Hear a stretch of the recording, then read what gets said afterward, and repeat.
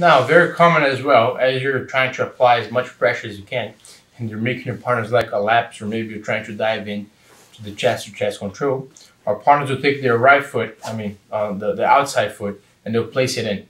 So it's pretty much a combination of a half guard, knee shield, and the kind of a butterfly guard, right? So instead of having the foot out, as it is now, and I'll show you guys in a second the other angle, he'll place his foot on the inside while maintaining the chest knee shield.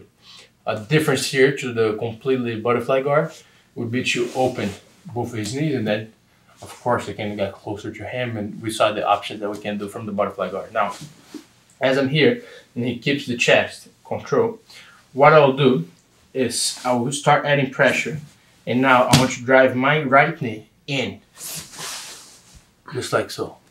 Now I'll collapse his knees as well, and look how my chest slides up. And now once my chest is higher up to his belt, now I can start facing him. Boom. And start dealing with the pass. Then we'll see two variations.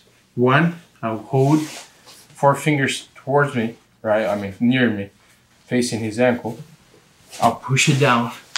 I'll step away. Now reach on for the pass. So once again, as we're in this position, do not square up with him. If you feel that you can go control from the outside, of course take your foot out of the mat, the back foot, and now start sliding as you slide your knee in as well. Notice how when I slide my knee in, his bottom leg extended.